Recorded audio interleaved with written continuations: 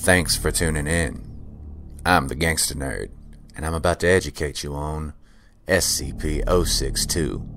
Object Class, Euclid. Special Containment Procedures. SCP-062 is stored in a dedicated containment cell at Site under cleanroom conditions. Any experimentation on SCP-062 must receive prior permission from at least 2 Level 3 personnel, and must only be performed with independent power sources. SCP-062 must never be attached to an external network, and all data extracted from SCP-062 is to be stored on external non-volatile media until analyzed. Description: SCP-062 appears to be an unbranded personal desktop computer housed in an aluminum case of indeterminate manufacture. SCP-062 is unusually heavy at approximately 24 kilograms and lacks manufacturing or branding labels of any kind.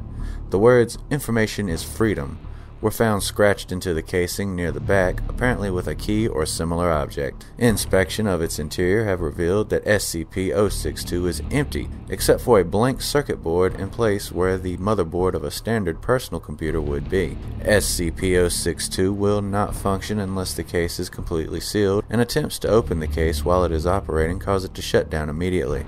Despite this, SCP-062 operates as expected for a normal desktop computer, with the exception that its performance, operating system, contained data, and language appear to be different upon each activation. SCP-062 was discovered in the basement of the University of Computer Science Laboratory by an embedded Foundation agent seized the object and brought it to Site, where it has since been contained. Addendum 062001 List of notable activation results. On date.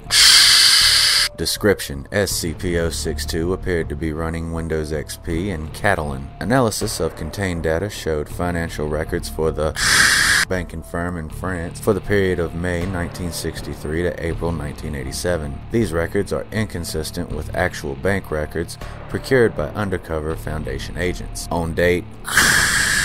Description: SCP-062 appeared to be running Debian Linux in Latin. Contained data consisted of a library of auto-recordings of over choral songs and hymns, of which are not found in any known collection or have never been performed. On date.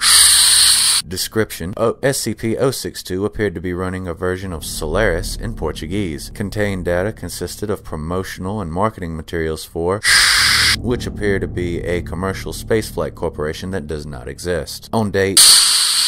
Description: SCP-062 appeared to be running an unknown operating system visually similar to OS2 with an unknown language, later identified to have strong similarities to that of the Voyage manuscript. Attempts at deciphering that contained data are ongoing. On date.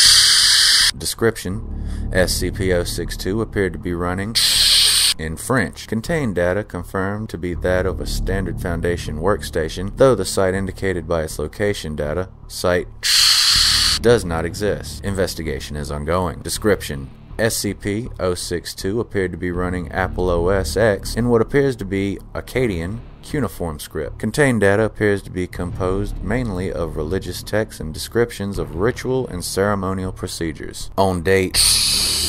Description: Investigation is ongoing as to how the virus managed to compromise 3 workstations and 1 file server before SCP-062 was forcibly shut down. All affected workstations have been isolated. So, it's a computer that can go wherever it wants, whenever it wants, anywhere. It knows every system and every language. Almost makes you want to buy one, doesn't it? I'm Walt, the most gangster nerd on YouTube, and I'll be seeing you soon enough.